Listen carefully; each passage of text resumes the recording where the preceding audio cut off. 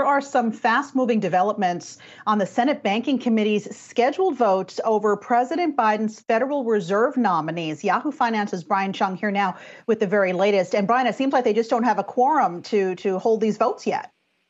Yeah, Alexis, a very dramatic scene playing out in the Senate Banking Committee right now. Actually, it's still happening where supposedly they were going to vote on the 5 nominees from the Biden administration for vacant seats at the Federal Reserve, including a second term for Fed Chairman Jay Powell. Now, the problem seems to be the nominee for the Fed Vice Chair for supervision role, Sarah Bloom Raskin, who's a former Fed governor, by the way, confirmed by the Senate in 2010. Apparently, Republicans have some concerns about her previous writings about climate change, as well as her dealings with Reserve Trust, a fintech company that got a master account with the Fed. It's kind of an inside baseball way to get access to the Fed's payment rails. Some GOP members have some questions about whether or not she leveraged her connections at the Fed to get that master account. Either way, the Republicans said they simply weren't ready to make the vote, which was supposed to happen in committee at 2:15 today. So the Republicans decided not to show up for the meeting. That means that they don't have a quorum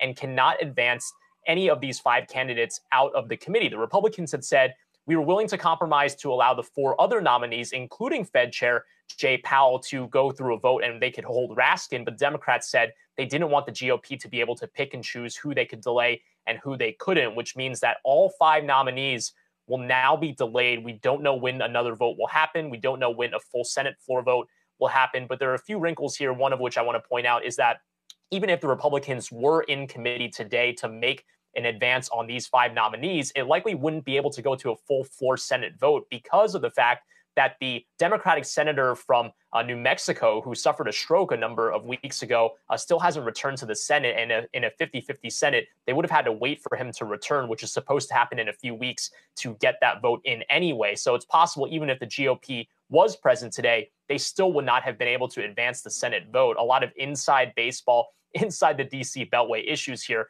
But either way, the expectation for these 5 Fed nominees to get out of committee today, simply not going to happen. Guys? All right. Never a dull moment. Brian Cheung, thanks for the update. I know you'll continue to follow it for us.